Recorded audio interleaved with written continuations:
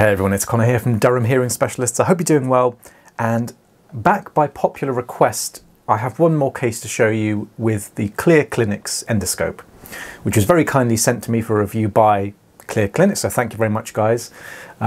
This is the last case I think I recorded with it before I had to send it back, but it will be available for purchase I think in the next couple of months in the UK, so I will definitely buy one.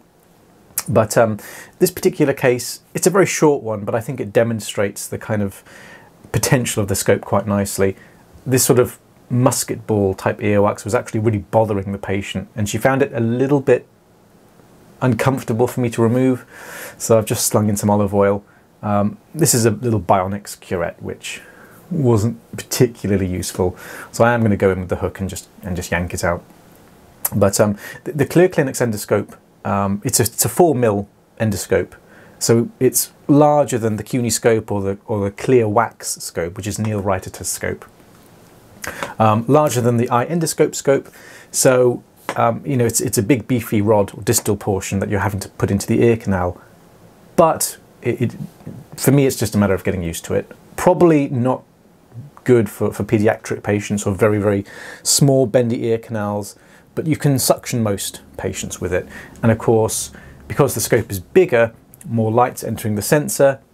For me, I tend to get a much clearer picture with this one. And of course, you know, everything's nicely exposed. Again, just like the previous video I shot with it, you don't have areas of overexposure and then underexposure. Everything's just nicely illuminated and again, visible. So I've just got it out with the hook here.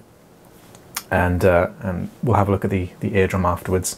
Again, because this little musket ball is so hard, I'm struggling to dig the hook in to actually get it away from the patient's ear.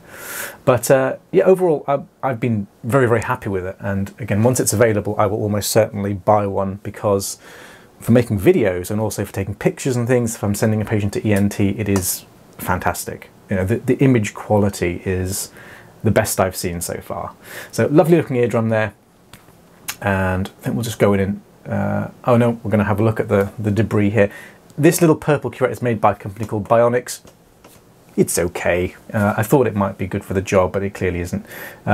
It's flexible. You know, the tip is flexible, unlike the Cawthorn hook that you see there, which is really rigid.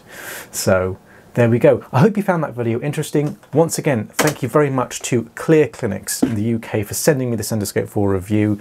I will be placing my order very soon. Thank you very much.